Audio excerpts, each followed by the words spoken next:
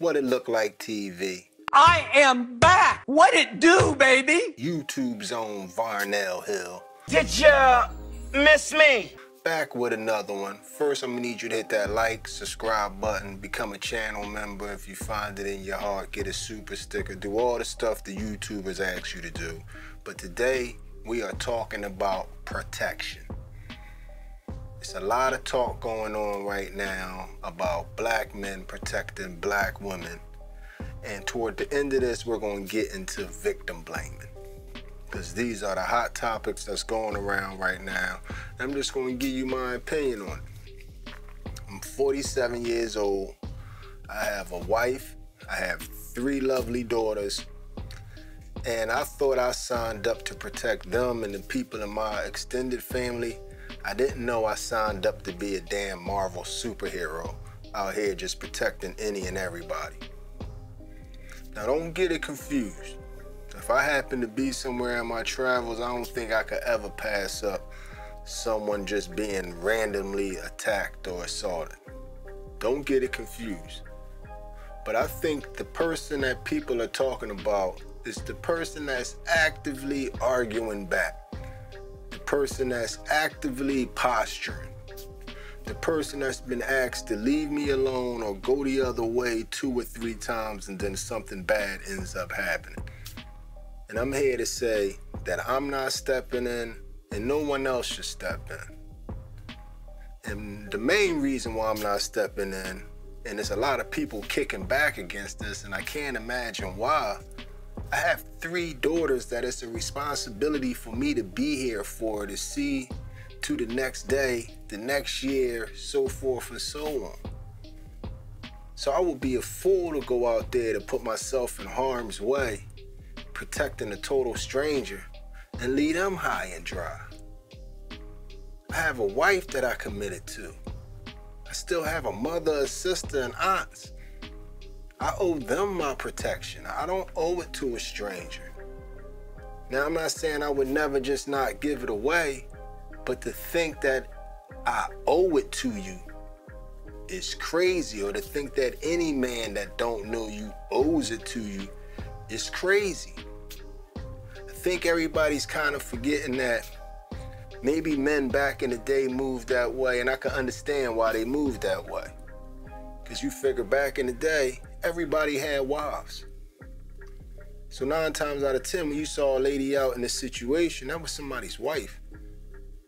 So you can feel some type of connection. I have a wife.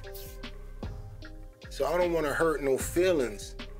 When I see single moms, there's no connection there. I jump out the jet and defend you.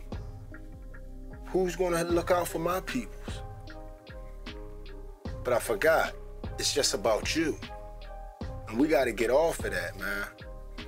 Now let's get into this whole victim blaming thing that everybody been shaky about lately, and we can't speak on the situation. If somebody was a victim, you can't speak on any of their actions, because if you do, then that makes you wrong because you're victim blaming. But I just wonder, how did people forget that you can make yourself a victim? You can victimize yourself. The example that I used in one of my shorts was, I should be able to go buy the biggest gold chain or any flashy thing that I want that sticks out like a sore thumb. I should be able to buy the biggest gold chain, super dookie links, and it should be able to be stupid. I should be able to wear that chain wherever I want. But if I got that chain on down Kensington in North Philadelphia at 2 o'clock in the morning and something bad happens to me, yes, those people wasn't supposed to do that to me, but I gotta take responsibility for that, because I didn't put myself in the smartest of situations and I ain't make the wisest of decisions. And I have to eat that, and I can't go around talking about what life is supposed to be. I gotta go off of what life is. And right now they got everybody programmed to be victims. Where y'all ran around defending this lady with this crazy story. She wanted you to believe that somebody asked her for her number. She wanted you to believe this. Hey, ma'am, Hey, shorty, let me get your number. No. Pick up a brick and hit her in the, come on, man. Come on, man. Soon as I heard that story, I knew it was more to it. Soon as I heard that story, I knew it was a hit me. I dare you in there. I knew it. I knew it. And somebody was crazy enough to do it. Now, don't get it wrong. I don't condone his actions at all. But I don't condone it because she was a woman. I condone it because no human should be hitting no other human. That's why I condone it. But if humans want to have ultra-aggressive energy toward each other, what happens, happens. And we got to stop this allowing people to have this one-sided aggression and having people walking around thinking that that's not going to end, you know what I mean, in a bad way for them. If you're walking around being aggressive, somebody's going to match that energy. It always happens. And then the irony on top of this all, she was walking around getting clout for just slapping random white men for no reason. And she gets slapped with a brick by her own people. Dang, you want to talk about irony on the reparations.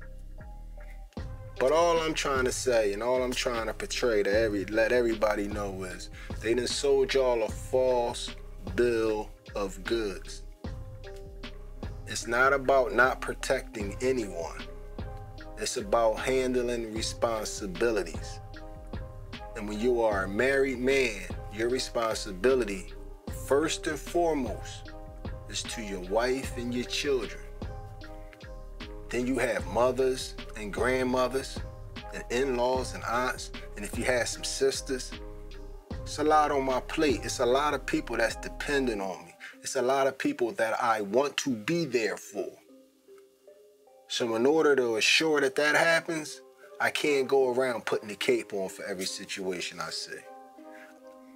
Like I said, if it's just some totally random stuff, you're not even saying something to somebody and it happens, then whoa, what you doing, guy?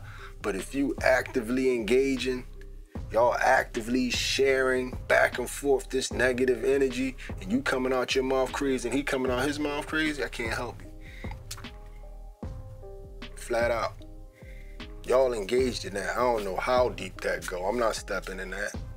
If it's a situation where, like I have seen a million times, where somebody is begging and pleading with you to leave them alone, let's keep it 100% funky. With a lot of these situations, they start out just like that one that was so misfortunate earlier this year, where the guy basically begged the lady to leave him alone. Then she didn't, and he wigged out and he deleted everybody in the house. 9 times out of 10, these things come with the shut your mouth and go the other way or leave me alone. But people, ego be so inflated nowadays, you just want to keep poking the bear, as they said back in the day. So I'm not stepping in and getting in between that. I want to make sure I walk each one of my daughters down the aisle. You know what I mean? And see grandkids and live to see other milestones in life. Not be in a wheelchair because I caught a bullet for some random person that's not even going to come to my court date. You know what I mean? You're not even going to start a GoFundMe or nothing for my kids. You're going to go home, smoke a blunt, and have a good night. Put some ice on your face and keep it moving. If I go to jail for this, you ain't going to put no money on my books. Like, it's crazy. But anyway, I know it's going to be a lot of people that don't like this video. Tell me how you feel in the comment section. You know, we can talk about it like adults. You ain't got to immediately throw an insult. You know what I mean? I respect your view either which way. And like always, if you'd have made it to this point in the video, you are my MVP. It was a stone groove, my man. I'm out of here.